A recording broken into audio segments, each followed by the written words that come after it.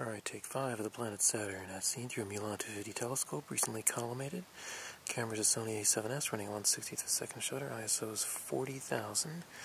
She's looking afocally into an eyepiece. The lens in the camera is a 55mm f1.8.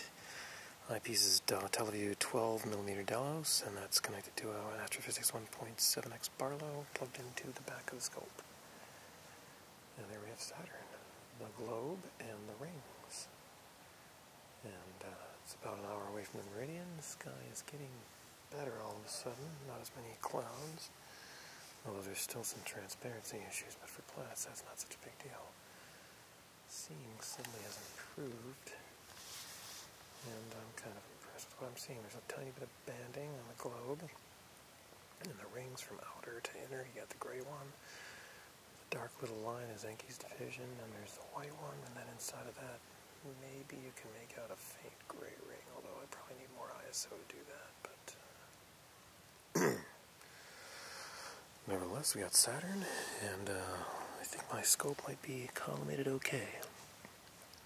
Because that's why I'm looking at this, I'm checking my collimation. A little bit of a noise in the image, because we're operating at 40,000 ISO, because this thing isn't exactly screaming bright, but magnification is about 600 power, camera's at APS-C crop, nets out at about 600x magnification, which you'd think would make that thing bigger, but these darn full-frame cameras, their sensors are too darn big. That's why you get a smaller image on them, but anyway. Do a little north-south dance here, head south, northish. Astrophysics Mach 1 go-to mount. Not bad, I kind of like it. Okay, I'm going to go to a star and do one more collimation check, so that's it. Take 5, is that what I said? 40,000 ISO is over with. Nice skies right now.